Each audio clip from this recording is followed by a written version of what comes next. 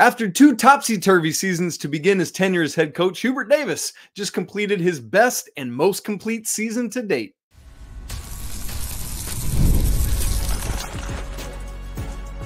You are Locked On Tar Heels, your daily podcast on the UNC Tar Heels. Part of the Locked On Podcast Network, your team every day. Hey there, it's Wednesday, July 31st, 2024. Welcome into the Locked On Tar Heels podcast, the only daily North Carolina show out there. I'm your host, Isaac Shade, and you're joining me at the place to get your Tar Heels content every single day, part of the Locked On Podcast Network. Thanks for making us your first listen or watch. And I want to send a special shout out to all you everydayers and all the members of the Locked On Tar Heels Discord. Super glad that you've all chosen to be here. This episode is brought to you by Game Time. Download the Game Time app, create an account, and use code LOCKEDONCollege for $20 off your first purchase. Terms apply. Oh, coming up on the show today, we have come to the final day of our countdown of the top 10 most impactful things to happen in Carolina athletics over the 2023-24 athletics season. This is the second annual. I did this last summer and it was super fun. And I love doing it right now because as we turn the calendar tomorrow to August, it's going to be time, like that is the month that we will have a football game and other Carolina sports kicking up. And so it's a perfect day to be wrapping this up and launching into the next athletics season. So we began this on Monday, this top 10 countdown with numbers 10 through 7. Today we yesterday, we went 6 through 4, and today we'll finish with 3 through 1. Let me just recap it all for you in case you missed out on those shows. Although honestly, you should stop and go back and watch or listen to them to get that whole top 10 and to be able to go through all of that. Number 10, we talked about Carolina sweeping Duke last year in basketball. Number 9, we talked about kind of the deja vu nature of the football season. Hot start, cold, ice cold ending. Number 8, Parker Wolf's individual national championship in the 5K. Number 7, we talked about Aranza's back-to-back 2-time national championships in 1 meter and 3 meter diving. Number 6, we talked about RJ Davis's magical season last year. Number 5, we got to Vance Honeycutt's career and how great it was for the Diamond Heels. And we wrapped up yesterday's show, number 4, talking about Drake May and everything he did for North Carolina. So coming up on 3 through 1 today, if yesterday was individual success, today is all team success. And we're going to get to some honorable mentions at the end of the show. So stay tuned for that as well. Kicking everything off. And by the way, I forgot to say today, I want to hear the things that you would have on your list. Would you do some of the same as me? Would you have different things? Or do you agree, disagree? I love having those interactions. Hop into the Discord and let's talk about it. Would be a lot of fun. All right. Number 3 on our list. This was the best season of the Hubert Davis era. And in so doing, they won the ACC outright regular season title and earned a 1 seed. Love it. Great, great, great stuff. And let's set some context with this. It was a topsy-turvy first 2 seasons for the Tar Heels under Coach Davis. 21-22, we remember. A so-so regular season for the most part till about the latter third. Heels put it together down the stretch. They beat Duke at Duke to wrap up Coach K's regular season career. And that whole media circus that ESPN had going on made it all the sweeter. Was so happy about that. Carolina races through the ACC tournament, beating the brakes off Marquette, that wild game against defending national champion Baylor, beating a very good UCLA team, oh, by the way, St. Peter's in the Elite 8, who was on that magical run. And then we all know where things went from there, beating Duke again to end Coach K's career in the first ever time these two teams had ever met in the NCAA tournament. And it just so happened to be in the Final Four. It was sweet. And that's where that season ended. I don't think it went on to a national champion. No, in all seriousness, I still contend that Carolina is a bum Armando Bacot ankle away from that national championship. Hurts. So that year was kind of, 2022-23. Carolina's preseason number 1. Things never came together. Heels missed the NCAA tournament. Lots of guys transfer out. And that sets the stage for this past season, where Carolina brought in a bunch of guys. They had skipped the NIT. The coaching staff kind of had a better idea of what they wanted and went out and got it. Consequently, they finished the season 29-8 overall, 14-1 at home, 17-3 in conference play. Also, Carolina was 8-2 in true road games. So impressive to me. The kind of worst record was neutral court, where they were 7-5. Obviously, 2 of those are ACC tournament and NCAA tournament, and then 3 non-con losses. So in all, Carolina, again, 17-3 in the ACC. They are the first ever team to win 17 ACC games in the 20-game ACC era. Just the second team ever to win 17 ACC games. Virginia did it. That went 17-1 in the 27-18 season, but that was when there was 18 games. So more impressive, but still just 2 teams have ever done it. Carolina came so close to not just winning the ACC regular season, but the ACC tournament. Just ran into that really hot NC State team that just suddenly figured themselves out, not just in the ACC tournament, but in the NCAA tournament as well. You might remember, let's remember back, boat raced Florida State in the first game of the ACC tournament in the quarterfinals, had to come back from a deficit against Pitt, and then just couldn't ever come back from the deficit against NC State. Everyone was pushing a little bit, and then the pieces just never came together in that one, unfortunately. I don't know about for you, but the first real sign for me of like, oh, this team could be legit was that first half drubbing of Tennessee in the inaugural ACC SEC Challenge with Dalton Connect and everybody else. Tennessee had Jonas Adu, Santiago Vescovi, Zakai Ziegler coming off an injury. And Carolina just went to work in the first half. I know Tennessee made a push in the second half, but still, that was because I believed a great deal in what Tennessee was bringing to the table. And so I saw that and I was like, oh, we might have some, because to that point, all you had was a couple 3-bye games at home to start the year. And then the battle for Atlantis games, which beat Northern Iowa, lost to Villanova in overtime, who ended up being awful last year. They were not good. And then beat Arkansas in the last game, who was also ended up being not good. So we really didn't learn anything from those first 6 games. And then that Tennessee game came and it was like, oh, okay, we got something here. But then you lose to UConn and you lose to Kentucky. And it's like, well, maybe not. But then those were the only 3 non-conference losses: Villanova, UConn, and Kentucky. Because Carolina all season, as I had said, 8 total losses. The average margin of defeat was 4.88 points. So they were essentially in almost every game. Only lost by double digits once. That was to the national champion, UConn, by 11. Like, that was one of the best games against UConn this whole year. And I love that in this season, you very clearly had 3 number 1 seeds: UConn, Purdue, and Houston. And outside of that, there was a whole bunch of teams vying for that 4th spot. And it's the Tar Heels that I think after the season before, everybody was just writing us off. Everybody saying, no, Carolina can't do it. But this team put the pieces together, figured out what they had. A great, was every coaching decision all season long perfect? By no means. But they figured out for the most part how to put the pieces together with the personnel that they had and with a freshman point guard and make this thing work, and got a number 1 seed. It's just great. And unfortunately, you had that uncharacteristically cold game from RJ Davis from deep in the Sweet 16 to prevent them from going to the Elite 8. I mean, there are obviously some other things, and we don't need to relitigate that. But it was the only game all season where RJ didn't make a 3.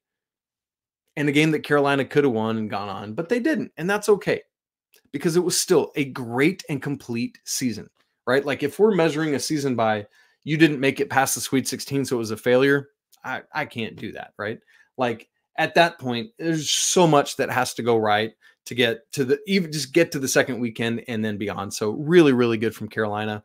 You might remember Oklahoma had a stellar undefeated run to begin the season. Carolina beat them in the Jumpman Invitational. It was the Sooners' first loss. They ended up not being as great, had a rough Big 12 run, but still at that point, it was like, dude, this Oklahoma team's really good. That was part of a stretch where Carolina, for the first time ever, played 5 ranked teams in a stretch of 6 games, 5 ranked teams in the AP poll. It's the first time they had ever done that since the AP poll started. And they went 4-2 in that stretch, beating Arkansas, Tennessee, Florida State, and Oklahoma. Really impressive stuff. And then, some other stuff, like I'll just mention one other thing that happened in the season that was really impressive to me. Carolina, they had the Florida State game. You played that one ACC game, but then in the main chunk of ACC games, Carolina had to start with 3 straight road games. And at the time, you looked at the teams and you're like, yeah, okay, they're solid teams. But I think looking back on it, that 3-game winning streak was very impressive. Carolina went and won at Pitt, 70-57.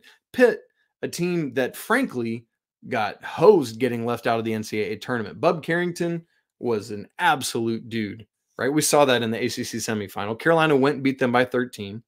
Then Carolina went and won at Clemson by 10, 65-55. Obviously, Clemson came back and beat Carolina at the Smith Center for the second time ever.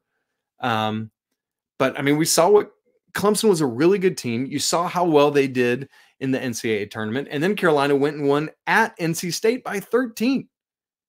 A team that ended up doing what they did in the postseason.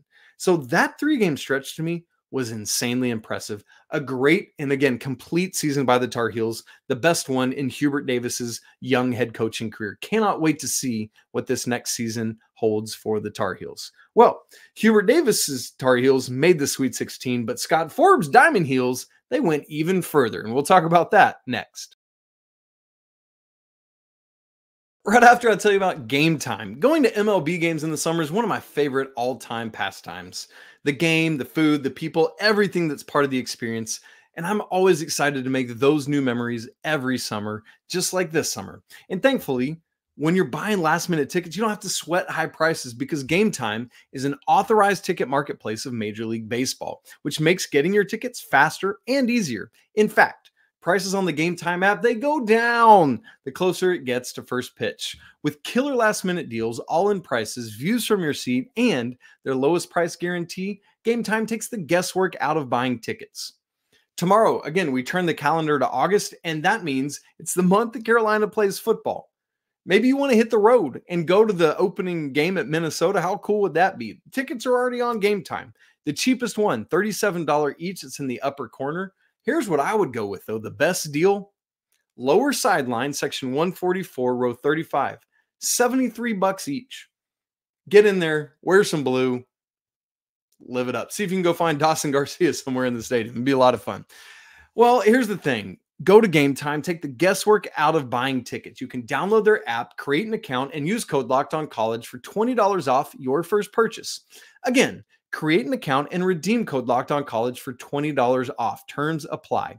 Download the Game Time app today. Last minute tickets, lowest prices guaranteed. Thanks again for joining us on Locked On Tar Heels today, part of the Locked On Podcast Network, your team every day. From the basketball Tar Heels, the men's basketball Tar Heels, to the Diamond Heels. Number 2 on our countdown. The Diamond Heels go on this magical run, a great entire season that lands them in the 2024 College World Series and the first of Scott Forbes' head coaching career. Wow, I hadn't even thought about this. Everyone, all these teams we're talking about today, it's all coaches in the first 3 years of their head coaching career. Really, really cool. I guess with Scott Forbes, this was number 4. All head coaches in the first 4 years of their head coaching career. And so anytime you're replacing just somebody who's been the man, like Hubert Davis replacing Roy Williams, like Scott Forbes replacing Coach Fox, it's very difficult to find your own DNA, to find your own way. And one of the best ways to do that is by making the College World Series. And we remember a couple years ago where the Diamond Heels almost did that earlier in Coach Forbes' tenure, where they hosted Arkansas in the Super Regional and got swept. And so it's just like, man, it's a killer. But now they've done it. And it was just such a fun team to watch. Coach Forbes talked all season long about that 27 outs mentality, meaning 9 innings in a baseball game, 3 outs per inning means 27 outs. meaning we're going to fight and the game is not done until a team has gotten us out 27 times. And if that happens, so be it, you beat us. But we're going to always believe that we can win a baseball game. And that, to me, just made the experience of following this team and being with them all the more fun, because you just never felt out of it. With the lineup Carolina had, you just never knew what was going to happen, who was going to deliver the timely hit or punch or whatever it was. So this team finishes 48-16 overall, 22-8 in the ACC. They were the number 1 ACC seed, number 4 national seed heading into the NCAA tournament. Hosted a regional, were able to host a super regional, and then move on to the College World Series. And part of what made the postseason run in particular so much fun, but also stressful and took a decade off my life, was all the comebacks, which started with the first game of the regional against Long Island. Carolina had a lead, but it was a precarious lead, gave it up late in the game, top of the ninth, I guess, wasn't it? And then went to the bottom of the ninth, trailing 8-5. And honestly, a lot of people gave up on this game. A lot of people left the Bosch. A lot of people turned it off or tuned it out or whatever it was. And Carolina gets some dudes on, gets a run across, and here comes Gavin Gallagher, freshman, third baseman, walk-off grand slam. Just unreal stuff to kick off Carolina's NCAA tournament run. Wonderful, wonderful. And then, you had the win over LSU. That was close, the first one. Then the loss to LSU, where Carolina kept fighting back. And then the regional final, game 7, essentially, do or die, win or go home. Carolina's down 3-2 in the top of the ninth. Remember, they were the visitors in this game. Were able to scratch a run across, tie it up, hold LSU off in the bottom of the ninth, go to extra innings, won in extras to move on to the super regional. It was such an exciting regional where Carolina just kept doing these things. So that one was not a walk-off, but Carolina won in their last at-bat. And then you move on to the super regional, where in game 1, Vance hits a walk-off bomb, another walk-off homer to keep Carolina going.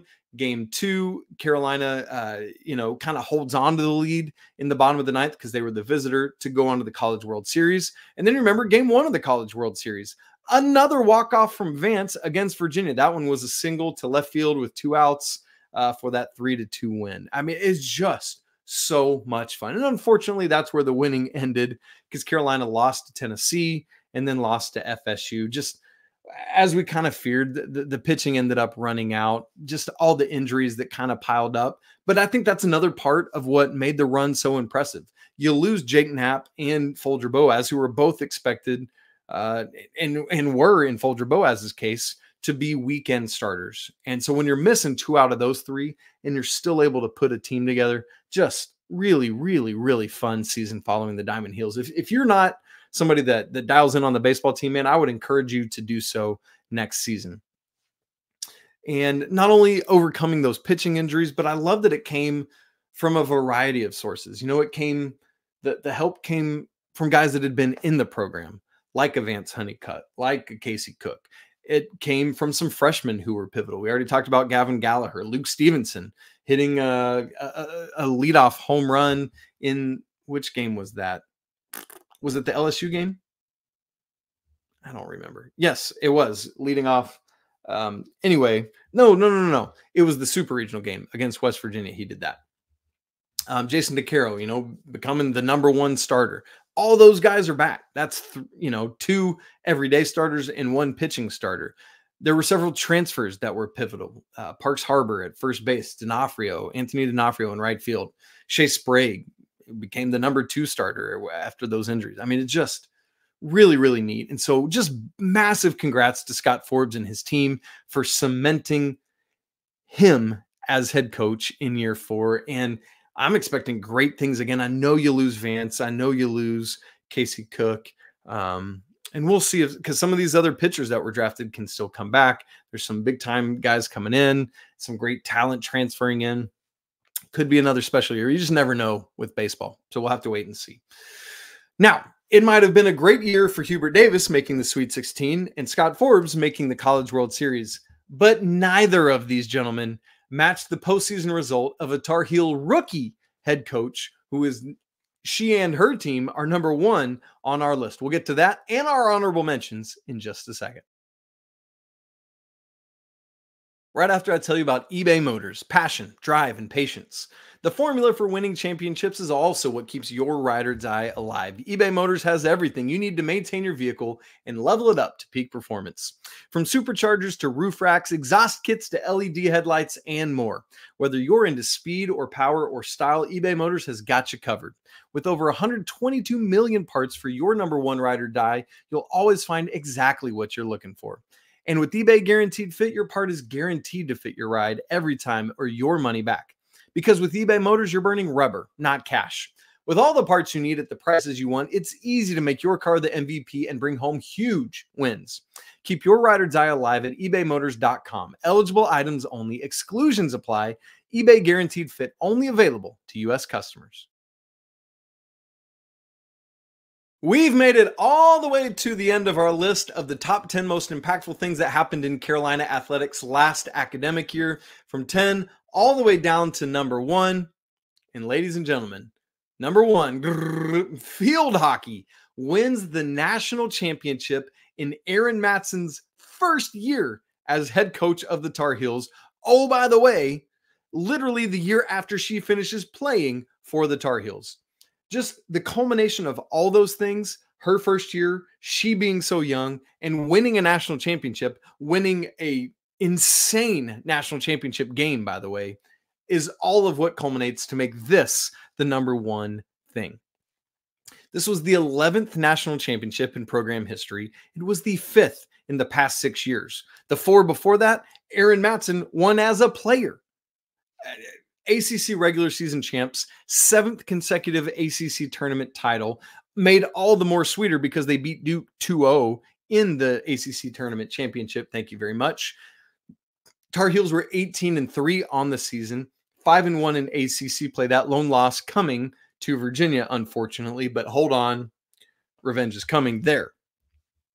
Because in the national semifinal, like the Final Four of field hockey, Carolina beat Virginia 2-0 to avenge one of those 3 losses and the lone ACC loss. And that set up a showdown in the national championship between number 1 Carolina and number 2 Northwestern. This is what you want. You want the 2 best teams in the nation facing off against one another. So this national championship game, you get to the end of regulation, 4 quarters, it's tied at 1. We go to overtime, nothing. I mean, there were some attacks and, some chances. Second overtime, still nothing. Still 1-0. We go to a shootout, and it works just like it does in hockey or soccer, where you get both teams get 5, you trade off, and then if you're still tied, you go to like sudden death, 1 at a time. Well, Northwestern hits each of their first 2. Carolina hits one of their first 2. Was it the first one? And then they missed the next 2. And so it's like, in a shootout with just 5, you're not feeling great about that, with Northwestern making both of their first 2 and Carolina not. Because then you're chasing the math the rest of the time. But thankfully, the way things played out, Northwestern couldn't connect on any of the final 3. So they got 2, and Carolina did connect on one of their final 3. So after 5 penalty shots, it's still not enough. We're still tied. So now we go to sudden death. Each team has 1 shootout attempt, and whatever breaks the tie, that's your national champion. I mean, it can't get any more intense and hype than this. So Northwestern goes first. Maddie Hahn successfully defends it to start sudden death. And then here comes Riley Heck, steps up and nails the national champion winning shootout goal. Whew. I just remember watching this whole thing and the back and forth, and it was so insane. And I don't know about you. It is still unreal to me, but frankly brilliant at the same time, that Bubba Cunningham and the athletics department and the school trusted Erin Matson enough to say, look, I know you just graduated, but you are going to be our next head coach.